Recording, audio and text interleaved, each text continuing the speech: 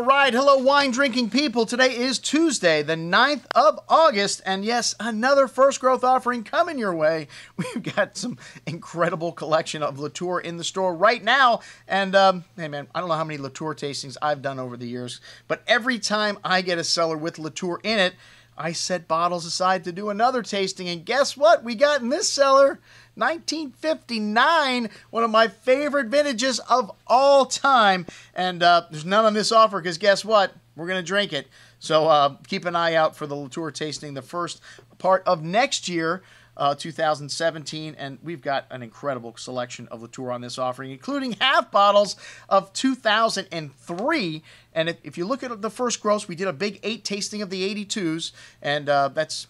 well, all the 5 first grows from the right bank. And then you've got the 2 first grows from Saint-Emilion, which there's more than 2 now because that's the only area where you can get elevated in Bordeaux. But Cheval Blanc and Ausone were considered the 2. And then Petrus, and guess who won? 82 Latour. That's right.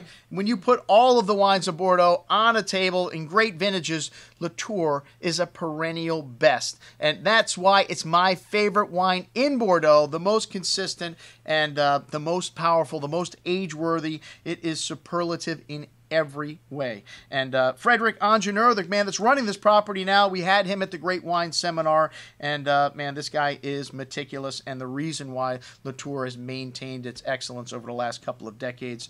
And we've got a whole case of 1970 on this offer. Hey, we've got a case of 2000, one of the great vintages of Latour, but like I said, every vintage of Latour, even off vintages, that I've had has been outstanding. So the most consistent wine in Bordeaux, and like I said, we've got vintages going back to 1961.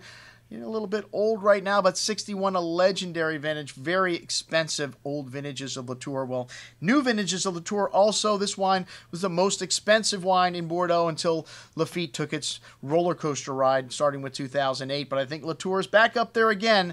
And like I said, my favorite wine in Bordeaux. So check it out. All of the great vintages of Chateau Latour we got on the table. And hey, the off vintages are usually a much better value, so check those out as well. I'm your host, Andrew Lampasoni, signing off for the Wine Watch, saying remember, always drink the good stuff first.